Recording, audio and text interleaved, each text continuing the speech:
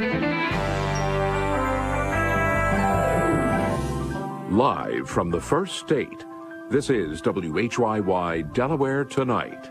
Well, coming up on WHYY Delaware Tonight, what a common vitamin can do for cancer patients. A controversial treatment gets support from laboratory studies. Turning to our medical news now, vitamin C is often used as an antioxidant, an immune booster, and an essential nutrient to stave off scurvy. Now, cancer patients are also turning to the vitamin as an alternative therapy for killing tumor cells. Carrie Grenz reports from the WHYY Health and Science Desk. Stephanie, doctors have been administering vitamin C to cancer patients for years. And while the cancer data in humans are inconclusive, research on mice just gave the therapy a big boost. Good catch! Ellen Hall is a mother of 2 in Newark. Last spring, she was diagnosed with breast cancer and discussed the treatment options with her oncologist. I basically knew all the options as far as conventional therapy, which is surgery, radiation, and chemo. Chemo in my situation, he said I really didn't need it, but I could get it if I wanted it. Chemotherapy was an undesirable option for Hall because of the side effects.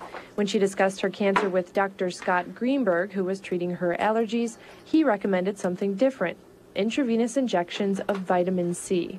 I was very fortunate. The breast cancer was diagnosed at a very early stage. So I opted not to have chemo, and I decided to go ahead with the vitamin C treatments as a complement to the surgery and the radiation. Hall goes once a week to the Magaziner Center for Wellness in Cherry Hill, New Jersey to receive her treatment. We've treated numerous types of cancer, such as ovarian cancer, breast cancer, colon cancer, lung cancer, some brain tumors, and the results that we have sometimes been exemplary. Greenberg says the treatment works like chemotherapy but does not have side effects and actually protects healthy cells. The mechanism and how it works is actually quite unique in that it produces hydrogen peroxide around the cancer cells, which kills them off. But the antioxidant ability of the vitamin C in the healthy cells actually protects it, even when patients are undergoing chemotherapy. The treatment has been controversial, and clinical trials have shown that patients live no longer with the treatment than without. But a study last month in mice showed vitamin C injections dramatically reduced tumors. We've done this with patients for years and years and have had very good success.